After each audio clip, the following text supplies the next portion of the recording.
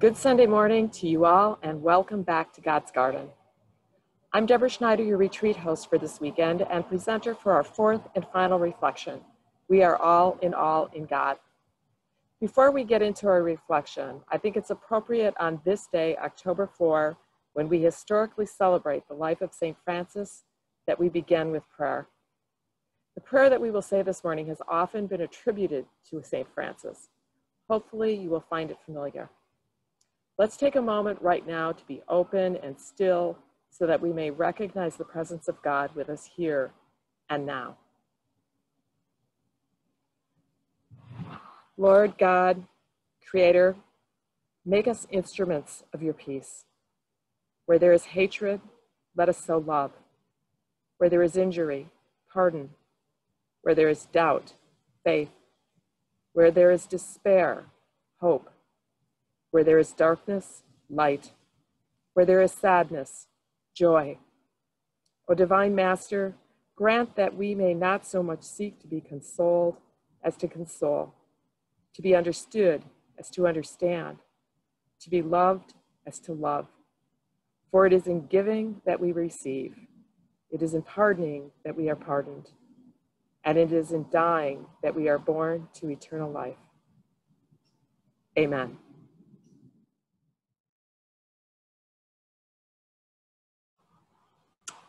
On Friday evening, Father John introduced us to St. Francis's stories about the leper and the Sultan. And it made me think. Many things today are the same today as they were 700, 1,000, 2,000 years ago, like fear of the other. St. Francis avoided the leper because he was afraid. He was afraid of what would happen if he came close to that leper. We still avoid people in need and people who are not like us. The Europeans at war with the Sultan, they were at war because of belief, because these people were a different race, they were from a different country. How often do we choose to be at war with our sisters and brothers because we don't understand them? We aren't willing to sit down and listen or reconcile. The time has changed, but is humankind.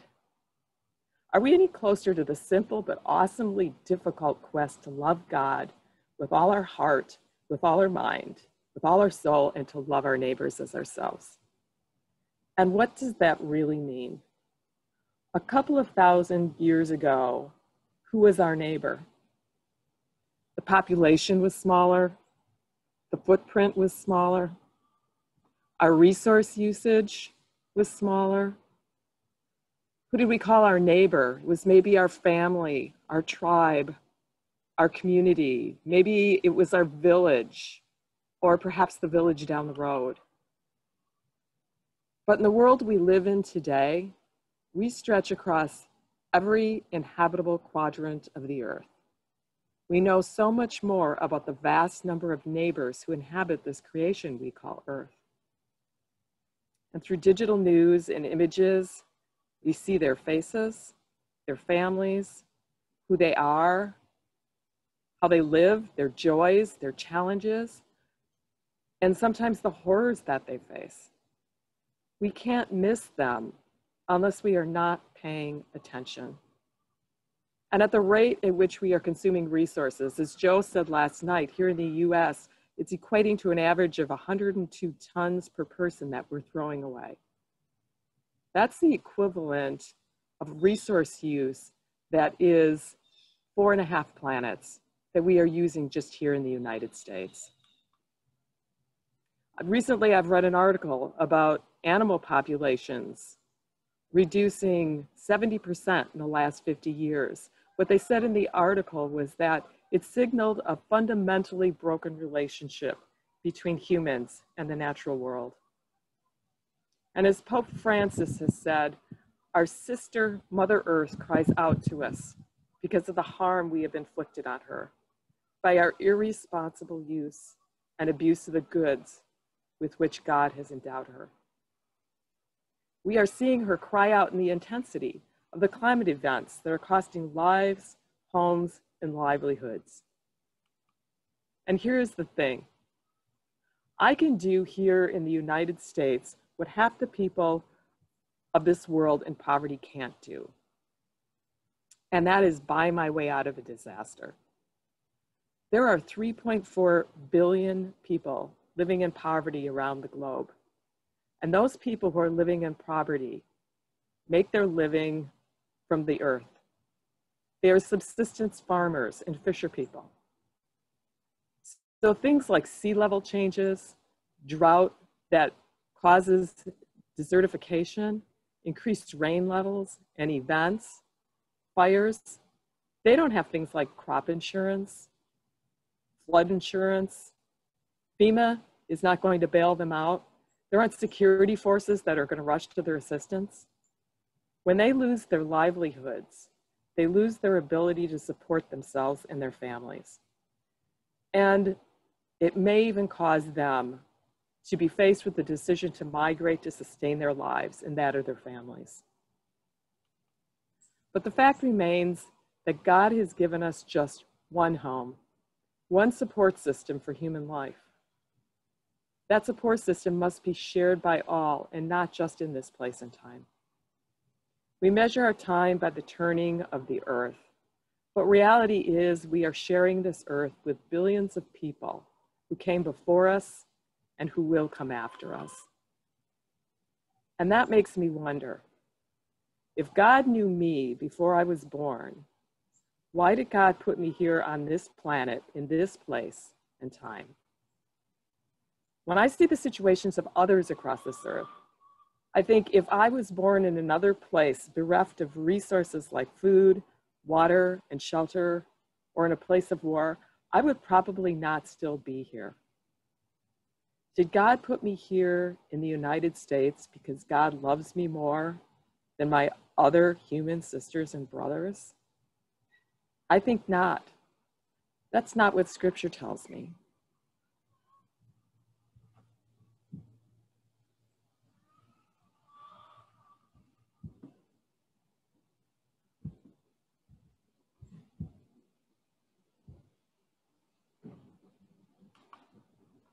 So knowing what we know, we need to ask, what did Jesus mean when he reiterated the covenantal language in the Gospel of John to his disciples as he was going to the cross?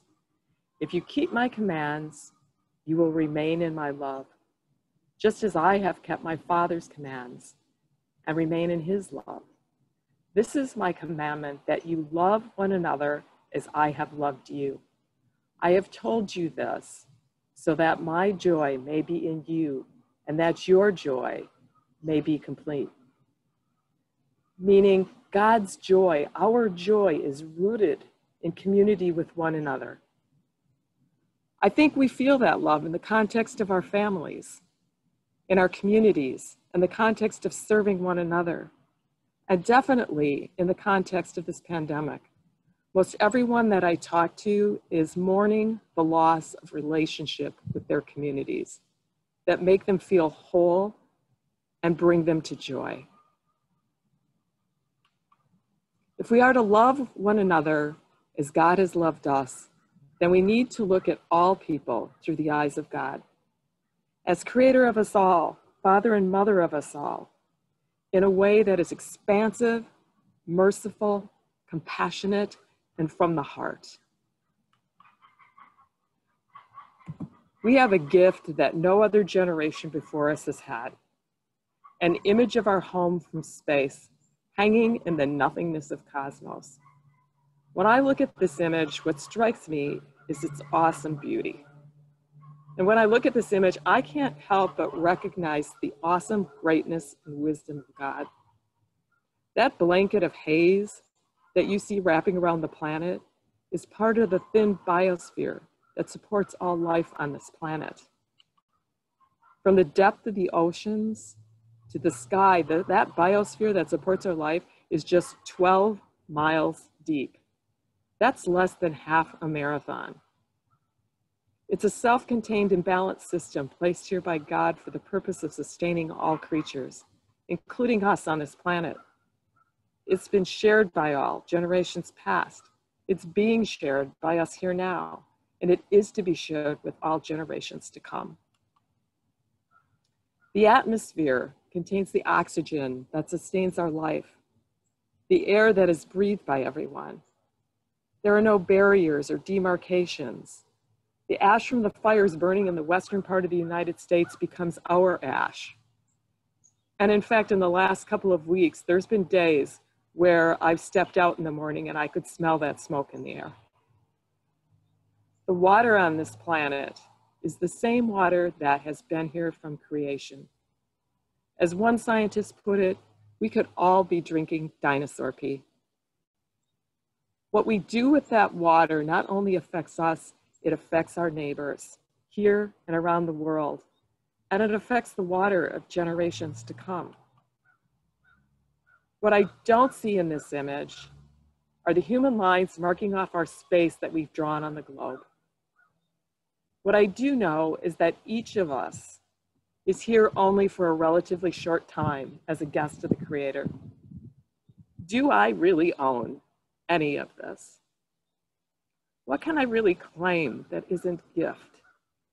Or am I just another squatter blessed to be here for a time before I move on? The creatures placed here revolve in an endless cycle of life. The resources placed here by God support that life. We are made to be on this planet, and God made this planet for us. It is no chance that we find peace, beauty, enjoyment, and awe in every aspect of this planet. From the tranquility of trees, to the color of the flowers, the refreshment of water, the beauty of a sunset, the miracle of the plants that grow from tiny seeds, enjoyment in the food that sustains our bodies, even in the artistry of decay, and in the tiny breath of a newborn child.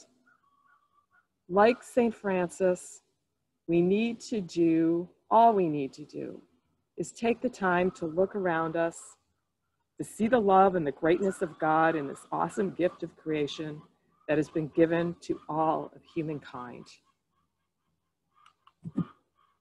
In Laudato Si, Pope Francis minces no words when he says, how we see the world and how we see creation affects the choices that determine our behavior. If we approach nature and the environment without a sense of awe, wonder, and gift, we lose the ability to see ourselves in communal relationship with the world. And when we lose that ability to see, our attitude will be that of masters, consumers, and ruthless exploiters, unable to set limits on our immediate needs.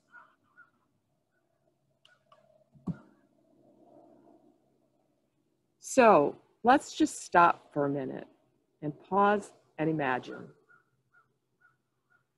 Let's imagine how God sees our situation here on earth. What about the boundaries we've created? The barns we've built to store up our goods? The dissemination of God's creatures, large and small? Have we used the gifts of air, water, and resources that support life on this planet? How have we done with that?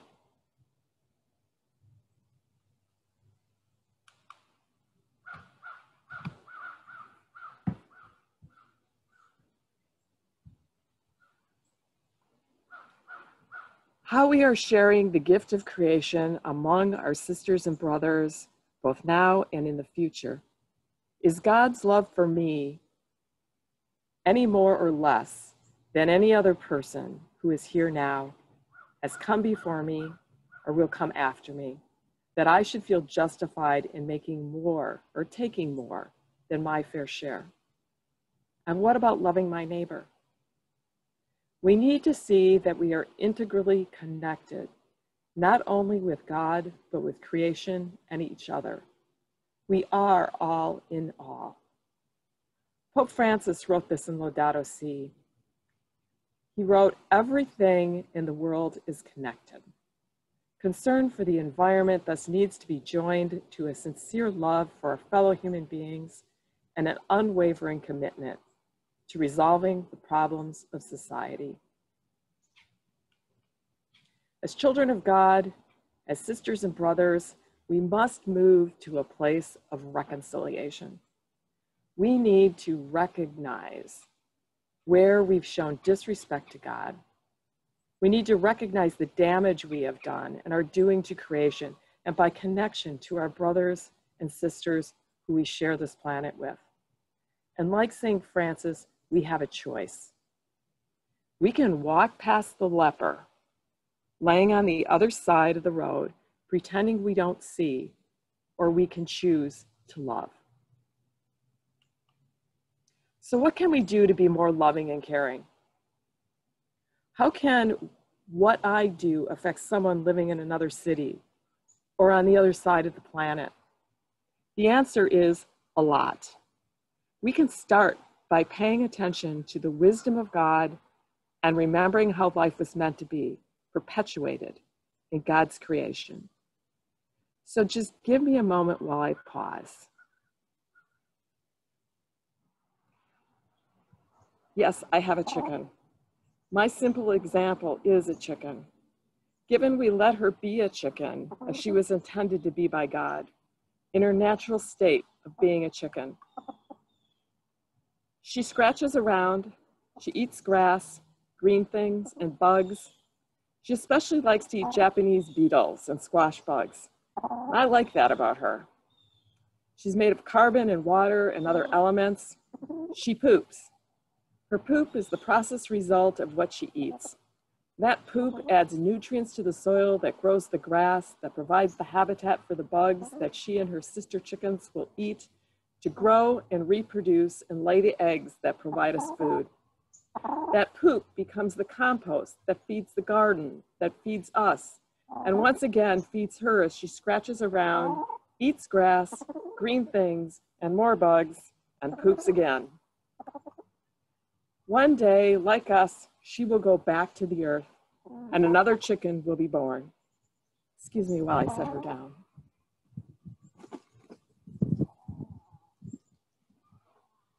This cycle of being is just one small example of God's wisdom that sustains us. In elementary school, we learned this as the carbon cycle. There are other cycles we learned about, like the water cycle, the nitrogen cycle, photosynthesis, which recycles carbon dioxide back into oxygen. This is God's plan for the perpetuation of life on this planet, and it is good.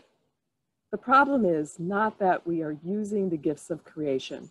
They were put here as a gift for us to use. We need these gifts to survive. That's part of the plan. The problem lies in how we are using these gifts and how much we are using. In short, taking, making, using, and throwing away in abundance is not following the creation wisdom of God. This is what Catherine was referring to yesterday morning when she said we are to be co-creators with God. When we do follow the wisdom of God's plan and work within the cycles of nature, not using what we don't ultimately need, we co-create with God. When we don't live our ultimate focus on God, as Joe said last night, we live a disordered life, one that sees creation reverting back into chaos. Is this the chaos that God formed the earth out of, as described in the first creation story of Genesis? Is this the chaos we are experiencing today as climate events intensify? We need to remember, or what we need to remember, is that we are all integrally connected in this web of life. I am connected to that chicken I was holding. She is connected to me. We have the God-given wisdom, ingenuity, and ability to follow God's plan.